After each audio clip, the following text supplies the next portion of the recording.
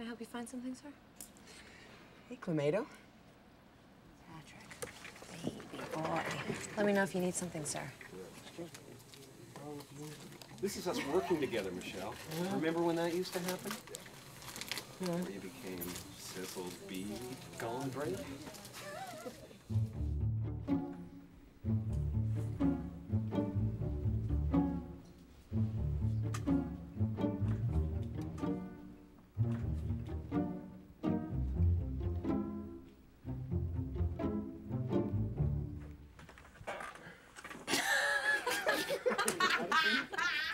Great. Oh my God.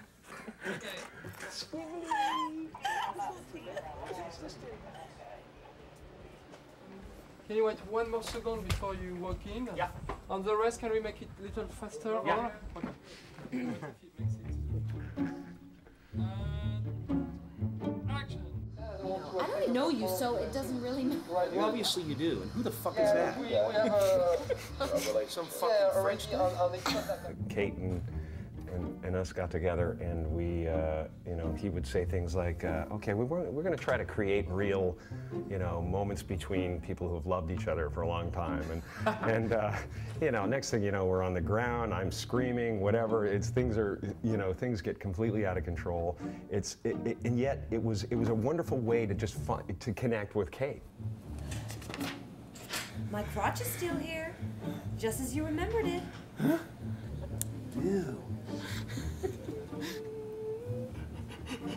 It should look like it's the first time I ever saw him. Ew. What? Here's my crotch, just as you remembered it. Oh, thank God. That was part of the process too. It was just getting us together and getting the juices flowing and the But I think something that gets us going attraction. is really quickly we got to start to bitch about other people that were not in the room. Exactly. And that's a very good way to bond with each other. Yeah, bond over what you hate. Yeah.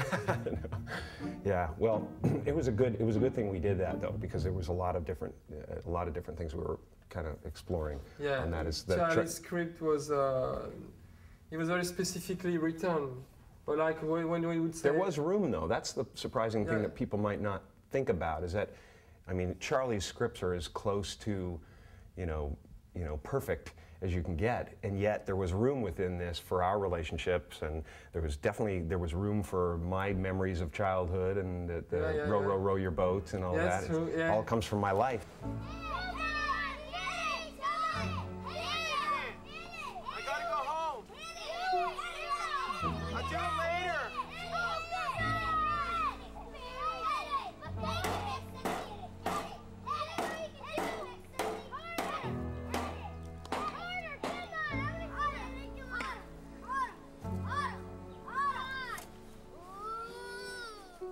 There comes a time in every boy's life where he's faced with, you know, take the BB gun and kill the bird, or whatever it was. And I can't believe that, you know, I couldn't believe I was in a movie that would allow that. Yeah, yeah. But it's so poignant and so real for every boy. I mean, I don't know, especially in this day and age, how many people can't identify with the feeling that there's nobody there for them, or that they're too busy to pick them up, or whatever. I think we all have that innately in us. We're looking for somebody to pick us up, even now.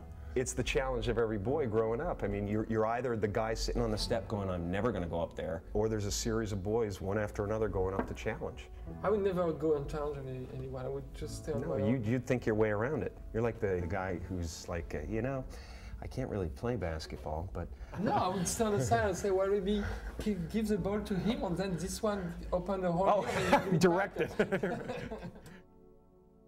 I was just amazed when I got on the sets and what Michel was doing with the forced perspectives and things like that. It was not only brilliant visually, but it was just so much fun for the actors. Okay. Should we tell them about the fight, though? That day. Yeah. That day was the hardest day on the shoot, and we were all really incredibly tired. And Kate fainted in the hot tub, and I got angry because Michel wanted to shoot the shot, because he gets, you know, really into it. And he's like, get her out of there, pull the body out and keep shooting, you know, kind of thing.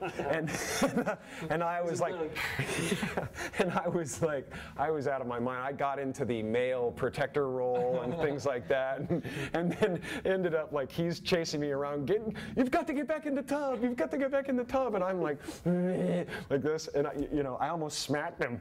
Yeah, and he was like, he goes, yeah, I turned and I gave him a look, and he goes, are you going to punch me in the face? And I go, I don't think so. Then he went back there. And do you notice how important this moment when you're drowning water is? Yes, I understand. So that's I why got it. I was It was beautiful. It was a beautiful moment. And in the meantime, we had lunch, which was because it was the end of the week. Lunch was at 8 p.m. We went out and we did this little short film. At the same night. He did this. He gave me this big present of being in my DVD, playing this kind of silly character in the bed car. He rigs a bed with a Volkswagen engine, and I'm singing my Elvis song that I created called Pecan Pie, and all of a pecan pie.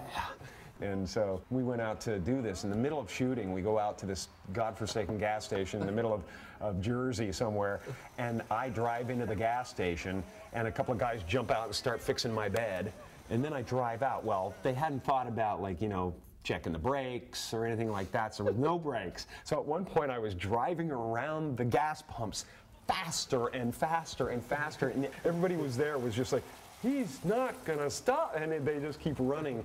Finally, I had to take it out onto the road and all the way down the freeway to the side of the road. I had to it finally conked out. I would like to be the guy who saw you from their car when they were driving. I know. Like a totally double surprise. He's a bed driving, and there is a guy in pajama. It's like a scene from Bewitched or something like that. Yeah. Gladys Kravitz opens her window and sees me driving by in a bed, you know, and to be able to, you know, come up with that kind of stuff, he has this desire to just do things differently, which is fantastic, which is where I want to live, you know. It's everything to me, to be original. Okay, so you are witnessing a special effect done directly in cameras. Basically, this special effect is meant to help the audience to understand how Joel Barish feels when he's a kid, so he's under the table. Hey! So, I am in my dimension, in my size, and now I want to reach his dimension, which is half of mine. So I just basically have to walk and join him. Hey, how's it going?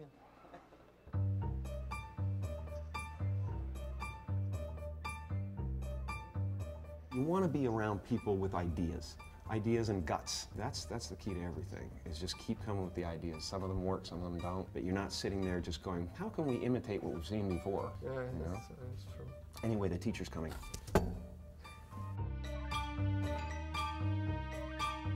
We did a lot of playing around. I mean, you know, you have to find things that are real.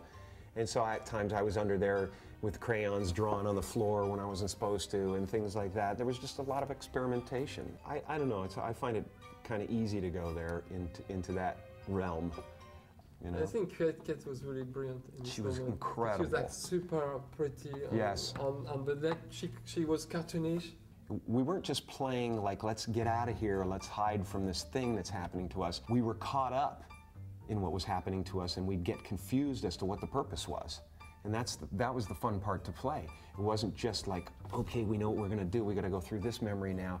It was getting caught up in the reality of the memories. Yeah, exactly, yeah. Because you can't make a movie when it's just a succession of turn of the story, and a lot of time you have to follow the rules, and they say, okay, this moment it's saying that this character is going through that. This moment says that, well, now it changes, and now he learns his lesson. And what you want is to have that, I guess, but more importantly is to each moment feel that it's just a glimpse of real life. Hi. Hi. I figured you'd show your face around me again. When you learn your lesson in life, you go, it's never a complete thing. It's never the end of the lesson. If you want to be with me, you're with me. Okay. We were constantly asking him about, you know, first of all, we're in this memory, what is this just a pure memory? Is this, are we alive? Am I lucid? Am I a voyeur in this memory? It was about, you know, where the hell are we most of the time? It was so difficult to keep centered. And think of Kate, because Kate was not really her. She was not Clementine, but yet we had to connect the moment, otherwise she would not be a real character. Right. But Charlie had to find a great way to play with that by the fact you are in the memory or watching the memory by using different tense. Can you hear me? I want to call it off! It was so guerrilla, like the night that the circus came into town. Oh yeah. And we were down shooting some scene in the subway, and suddenly we just hear in the middle of everything, we hear, "The circus!" Like this, the circus is in town, circus is in town. They walk the elephants in through the tunnel, and it's the only way to get them to Madison Square Garden. So they walk through this parade at 12 o'clock at night. Of course, Michel doesn't even think twice. That's the great thing, you know, he just goes, you know? And he said, "Get in the vans, get in the vans," like this kind of thing, and everybody's in the vans, and we're flying through town, and we catch up to where the circus is gonna come around, and all of us, crew, cameras, everybody, are running down the streets of New York. They were fucking fast. You have to They were really moving, run. they were moving, and the crowd was moving. So the whole time we're getting shots for that scene. There's a paparazzi right this close to my head going, "Jim, please, God, my kids!" Like that kind of thing. The whole time while you're trying to be in the scene. It is the most challenging thing you've ever seen, but fun. Me and Kate, I grabbed her hand, man, and we're just running through these crowds trying to get to the next place where we can get a shot. And there is my favorite shot of Jim in the movie, I think. It's when we find this trick that you would do with wearing your jacket to play like an elephant. For her. And she disappeared too early, and that was one of my tricks. I asked her, "Okay, Kate, go." And he's really looking for Kate because he didn't finish. I actually said Kate. Yeah, that's right. And he looked so lost. You look so lost because you didn't have time to do the elephant trick, and she was gone. And we use this look in the film. I know, and it's beautiful. It's so sad because you're like looking for Kate, and she didn't let you finish your moment. So what he's trying to say is he tricked me into a good performance. I remember watching some rerun of In Living Color, and at the end of the show, it's like Saturday Night Live. Everybody comes out and dance on the stage, and everybody's like super friend. It's like the best moment, everybody hug. And there is one guy, he's taller than everyone, and he's doing nothing but being lonely, and it's Jim. But I was definitely a little bit of a fish out of water when it came to the hip-hop dancing at the end of the show. But to me, that was what was one of the reasons why I wanted, when I wanted you to be Joel. This loneliness. Well, for me, it was an emotional journey and a kind of reopening and examination of past, you know, brokenheartedness, and a lot of it I was trying to speak to certain people, you know, and I'd improvise, and we'd do these scenes where I'd talk to the doctor, and we'd do like an hour of me just literally spewing my real stuff without the names and such, and it was quite interesting. No, that is like a TV. Women became different, men became different. I hate women. I hate them. I do. You do? That's not true. You do? That's not true. I mean it. I don't hate women.